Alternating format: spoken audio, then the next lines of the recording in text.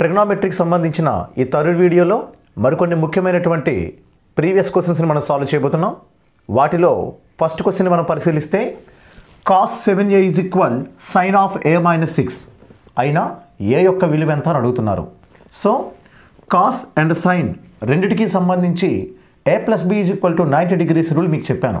sin a is equal to cos b అని చెప్తూ sin a is equal to cos b అని చెప్తూ ఈ రూల్ అప్లై అవ్వాలంటే తప్పనిసరిగా a plus b is equal to 90 degrees అవ్వాలి అని చెప్పాను.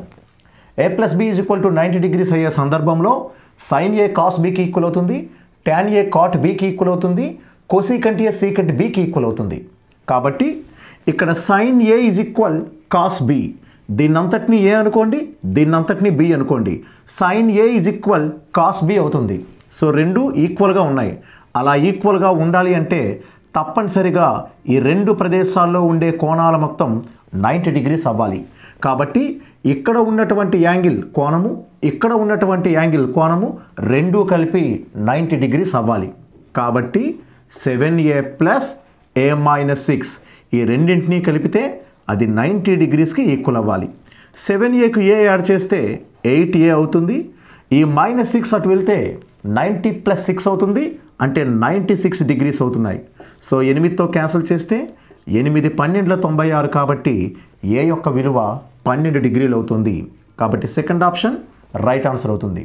So cos a is equal to sign b లేదా sign a is equal to cos b అవ్వాలి అంటే ఈ రెండు చోట్ల ఉన్న కోణాల మొత్తం 90 డిగ్రీస్ అవ్వాలి అన్న లాజిక్ని ఆధారంగా చేసుకుని ఈ క్వశ్చన్ ఇవ్వడం జరిగింది. నెక్స్ట్ క్వశ్చన్ కూడా అదే మోడల్లో ఉంది చూడండి. tan 2a is equal cot of a minus 18 degrees అయినా ఏ విలువ ఎంత? tan కాట్ రెండు ఈక్వల్ అవుతున్నాయంటే తప్పనిసరిగా ఆ రెండు చోట్ల ఉన్న కోణాల మొత్తం 90 డిగ్రీస్ అవ్వాలి. ఆల్రెడీ మనం డిస్కస్ చేసాం. tan a is equal cot b అయ్యే సందర్భంలో a plus b is equal 90 degrees అవుతుంది. కాబట్టి ఈ రెండు చోట్ల ఉన్న కోణాలు మొత్తం 90 డిగ్రీస్ అయినప్పుడు మాత్రమే tan అండ్ కాట్ రెండు ఈక్వల్ అవుతాయి. సో tan అండ్ కాట్ రెండు ఈక్వల్ అవుతున్నాయంటే ఈ రెండు కోణాల మొత్తం 90 డిగ్రీస్ అవ్వాలి. కాబట్టి 2a plus a minus 18 degrees is equal 90 degrees అవ్వాలి. 2aలకు 1a యాడ్ చేస్తే 3a అవుతుంది. ఈ 18ని ఈ మైనస్ 18 అటు పంపిస్తే 90 ప్లస్ 18 108 డిగ్రీస్ అవుతున్నాయి. 3 మూల 9, 3 6ల 18. కాబట్టి a యొక్క విలువ 36 డిగ్రీలు 36 డిగ్రీస్ అవుతుంది. So first option right answer అవుతుంది. సో సైన్ కాస్కి ఈక్వల్ అవ్వాలంటే ఆ రెండు చోట్ల ఉన్న కోణాల మొత్తం 90 అవ్వాలి. tan కాట్కి ఈక్వల్ అవ్వాలంటే ఆ రెండు చోట్ల ఉన్న కోణాల మొత్తం 90 అవ్వాలి. అలాగే కోసీకంట్ సీకంట్కి ఈక్వల్ అవ్వాలంటే ఆ రెండు చోట్ల ఉన్న కోణాల మొత్తం 90 డిగ్రీస్ అవ్వాలి. 2017 CGL మెయిన్స్లో అడిగినటువంటి ఈ క్వశ్చన్ చూడండి. Sign of x plus 23 degrees is equal cos 58 degrees అయినా కాస్ 5x ఎంత అని అడుగుతున్నారు. సైన్ అండ్ కాస్ రెండు ఈక్వల్ అవుతున్నాయంటే తప్పనిసరిగా ఈ రెండు చోట్ల ఉన్న కోణాల మొత్తం 90 డిగ్రీస్ అవ్వాలి. కాబట్టి x plus 23 plus 58 is equal to 90 degrees అవ్వాలి. x ప్లస్ 58కి 23 యాడ్ చేస్తే 81 డిగ్రీస్ అవుతుంది. సో x అండ్ 81 రెండింటిని కలిపితే 90 వస్తుందంటే దాని అర్థం x is equal to 9 degrees. So 9 plus 81 90 degrees కాబట్టి x 9 డిగ్రీస్ అవుతుంది. ఇప్పుడు x వాల్యూని ఇక్కడ క్వశ్చన్లో అడిగినటువంటి వాల్యూలో రీప్లేస్ చేద్దాం. కాస్ 5x అన్నారు. x అంటే 9 డిగ్రీస్ కాబట్టి 5 × 9 45 డిగ్రీస్ అవుతుంది. 5 9 45. మరి కాస్ 45 వాల్యూ ఎంత? 1/√2. సో కాస్ 45 1/√2 అవుతుంది. కాబట్టి ఈ క్వశ్చన్కి రైట్ ఆన్సర్ సెకండ్ ఆప్షన్ అవుతుంది. నెక్స్ట్ క్వశ్చన్ని చూద్దాం. Sign of 3x minus 20 degrees is equal cos of 3y plus 20 degrees అయితే tan x ప్లస్ y ఎంత? సైన్ వాల్యూ కాస్ వాల్యూకి ఈక్వల్ అవుతుంది. అలా ఈక్వల్ అవుతుందంటే ఈ రెండు చోట్ల ఉన్నటువంటి కోణాల మొత్తం some of the angles 90 degrees అవ్వాలి. సో రెండు చోట్ల ఉన్న కోణాల మొత్తం 3x minus 20 plus 3y plus 20 ఈ రెండు కోణాల మొత్తం 90 డిగ్రీస్కి సమానం అవుతుంది. Plus 20 minus 20 cancel, 3x plus 3y is equal to 90 ఉంది. అన్నింటినీ 3తో క్యాన్సిల్ చేస్తే ఇక్కడ x ఉంటుంది, ఇక్కడ y ఉంటుంది. 3తో క్యాన్సిల్ చేస్తే 3 30 డిగ్రీలు అవుతుంది. కాబట్టి 3xని 3తో క్యాన్సిల్ చేస్తే x, 3yని 3తో క్యాన్సిల్ చేస్తే y, 90 డిగ్రీస్ని 3తో క్యాన్సిల్ చేస్తే 30. So x plus y 30 degrees అవుతుంది. ఈ x ప్లస్ వైని ఇక్కడ ఇచ్చినటువంటి వాల్యూలో రీప్లేస్ చేసినట్లయితే tan ఆఫ్ x ప్లస్ వైకి బదులు 30 డిగ్రీస్ వేస్తే tan 30 డిగ్రీస్ వాల్యూ 1/√3 అవుతుంది. కాబట్టి ఫస్ట్ ఆప్షన్ రైట్ ఆన్సర్ అవుతుంది. ఇవన్నీ కూడా చాలా సులభమైనటువంటి క్వశ్చన్లు, లేటెస్ట్గా ఎగ్జామినేషన్లో వచ్చిన క్వశ్చన్లు. ఇవన్నీ కూడా a plus b is equal to 90 డిగ్రీస్ని base చేసుకుని అడిగినటువంటి క్వశ్చన్స్. 2019 సెంట్రల్ ఎస్ఐలో అడిగినటువంటి క్వశ్చన్ చూడండి. కాన్సెప్ట్ తెలిసిపోతే చాలా ఈజీ క్వశ్చన్, కానీ చూడడానికి మాత్రం కొంచెం టిపికల్గా ఉంది. tan θ/2 into tan 2θ/5 is equal to 1 అయితే θ యొక్క విలువ, కోణం యొక్క విలువ ఎంత అని అడుగుతున్నారు. మరి ఈ క్వశ్చన్ని ఏ విధంగా సాల్వ్ చేయాలి? ఈజ్ ఈక్వల్టీకి ఒక వైపున ఉన్నటువంటి ట్రిగనామెట్రికల్ రేషియోని రెండవ వైపుకి పంపించినట్లయితే దాని యొక్క రెసిప్రోకల్గా మారిపోతుంది. ఎక్స్ని ఈజ్ ఈక్వల్ టు అవతలకి తీసుకువెళ్ళే సందర్భంలో అది 1/xగా మారిపోతుంది. అంటే ఎక్స్ యొక్క వ్యుత్క్రమం రెసిప్రోకల్గా మారుతుంది. అదేవిధంగా tan θను ఈజ్ ఈక్వల్ టు అవతలకి తీసుకువెళ్తే అది 1/tan θగా మారిపోతుంది. మరి 1/tan θనే మనం ఏమంటాం? cot θ అంటాం. tan θ యొక్క రెసిప్రోకల్ cot θ. కాబట్టి ఈ tan θని ఈజ్ ఈక్వల్ టు నుంచి అవతలకి తీసుకువెళ్తే అది 1/tan θ అంటే ఇండైరెక్ట్గా cot θగా మారిపోతుంది. అదే మోడల్లో ఈ tan θ/2ని ఈజ్ ఈక్వల్ టుకి అవతలు తీసుకపోతే ఇక మిగిలింది tan 2θ/5 ఈజ్ ఈక్వల్, ఈ tan అటు వెళ్తే cot అయిపోతుంది. ఈ θ/2 యాజ్ యూజువల్గా ఉంటుంది. ఇక్కడ θ ఉంటే ఇక్కడ θ ఉంటుంది, ఇక్కడ θ/2 ఉంటే ఇటువైపు కూడా cot దగ్గర θ/2 ఉంటుంది. ఇప్పుడు tan θ cot θకి ఈక్వల్ అవుతుంది.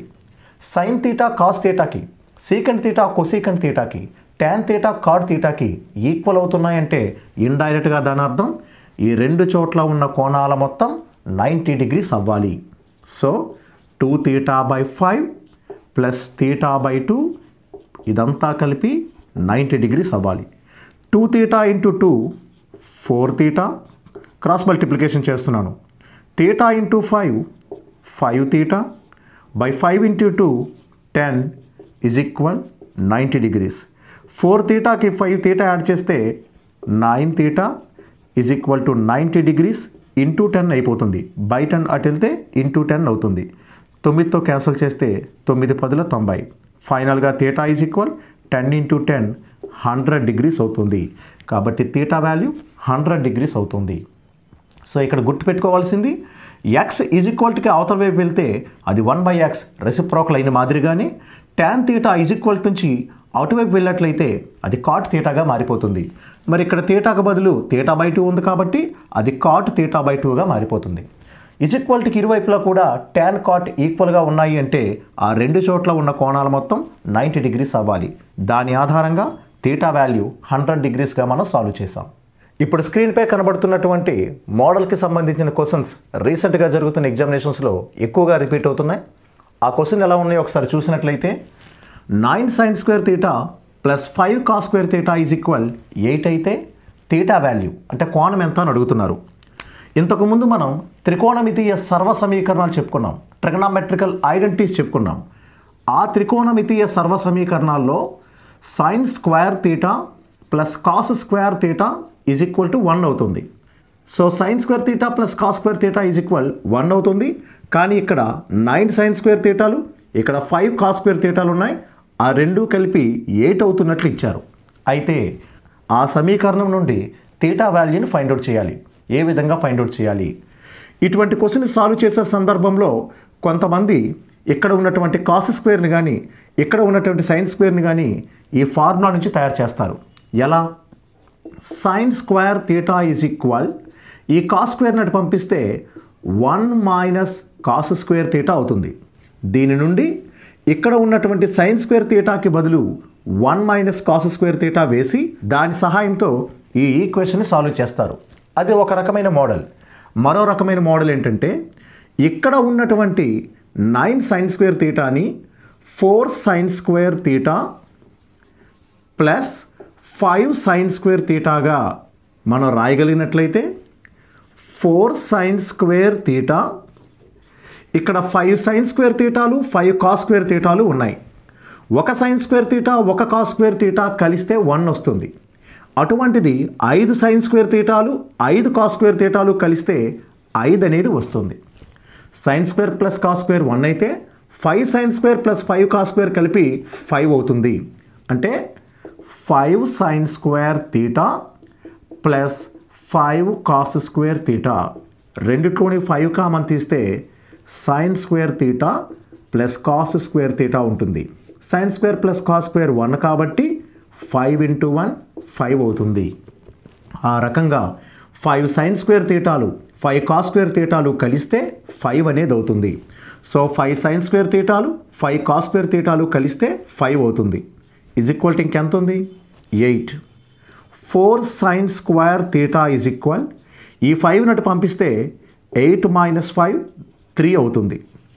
sin square theta is equal 3 by ఈ ఇంటూ 4 నటు పంపిస్తే by 4 అవుతుంది. ఇప్పుడు మనకి sin తీటా కావాలంటే ఈ స్క్వేర్ అటు పంపించాలి. స్క్వేర్ అటు పంపిస్తే √3/4 అవుతుంది. √3 by ఈ రూట్లో ఉన్న 4 బయటకు వస్తే 2 అనేది అవుతుంది. సో ఫైనల్గా sin తీటా ఈజ్ ఈక్వల్ √3/2 అనేది సైన్లో 60 డిగ్రీలకి సమానం అవుతుంది కాబట్టి ఈ √3/2కి బదులు sin 60 degrees రాసుకోవచ్చు. దీనిని బట్టి తీటా వాల్యూ 60 degrees అవుతుంది. So third option right answer అవుతుంది. దీన్నే షార్ట్ ఫామ్లో కూడా చేయొచ్చు. ఎలా చేస్తారు? ఇక్కడ రెండు చోట్ల ఉన్నటువంటి గుణకాల్లో ఏది తక్కువైతే దాన్ని ఇక్కడ ఈక్వల్ తర్వాత ఉన్న నెంబర్లోంచి తీసేయాలి.